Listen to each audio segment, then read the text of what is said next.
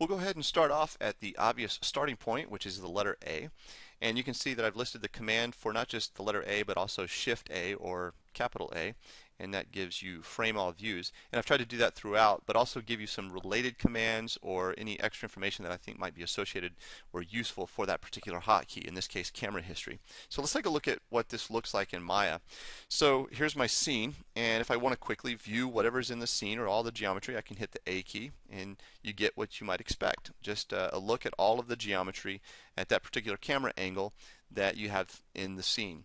And so that's pretty straightforward. If I happen to be in a 2-up view and I want to sync everything in the scene, I can hit Shift A. And you can see now that both views are focused on all of the items that I have in my scene. The only time this might get a little confusing is if you have something like an image-based light in the scene. And in this case, I'm going to create an image-based light that is really large. And if I hit the A key in that particular situation, you can see everything in my scene disappears. And that's because I have this really large basically sphere encompassing my scene, and Maya's trying to view everything in the scene, and it puts the camera way out in space. So there's a couple of ways that you can get back. You can either hit the left bracket key, and that will return you to the previous view, or you can go to the view menu, and you can see that I have my previous and next views here with the bracket keys, and I can just go back to the default view. So that's always kind of a safety net to get you back to your origin if your camera gets kind of placed in a place that you're not really sure what happened. So it always kind of sort of brings it back to its origin. So that's the A hotkey. Moving on to the letter B.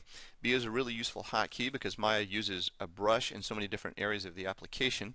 You can use a brush for sculpting and selecting things, as well as, of course, painting.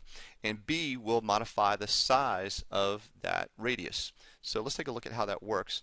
If we jump into our scene again and select our ocean geometry here, I can shift right mouse button click on the surface and get access to my sculpt geometry tool and its settings.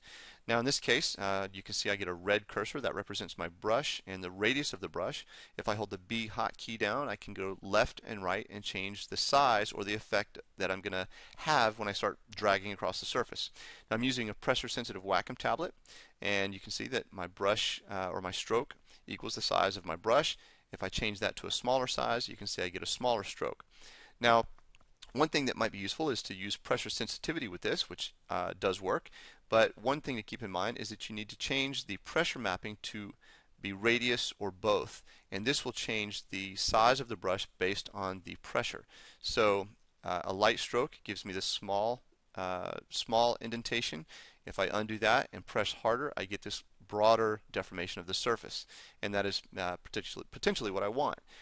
The Shift B held down will change that lower radius size. So in this case, no matter how light my pressure, my radius will never go lower than that lower size, and the Shift B hotkey dragging left and right changes that value. You can see that the numeric, the number changes in the interface as well. The last thing I wanted to mention is the B hotkey will also turn on and off soft select. So if I select a vertex here, you can see that I get my soft select indication. If I hit the B key once, it turns that off. If I hit it again, it turns it back on. If I hold it down while the soft select is active, you can see I can change the radius. So that's, again, another place that is really useful to have the B hotkey hanging around. C is really super simple. It just snaps an object to a curve. One extra little bit to note is that it also works on edges. So I'm going to select my object, hold the C key down. You can see that my snapping button is indicated as active on the status line. All I have to do is middle mouse button near a curve, and my object now snaps to that. I'm just dragging it back and forth along the curve. As I mentioned, if we go into wireframe unshaded, we can look at the edges that are associated with this particular scene. I can move this object off my curve, hold the C key down, and middle mouse button snap to any edge in my scene. So those are two really handy ways of using the C hotkey.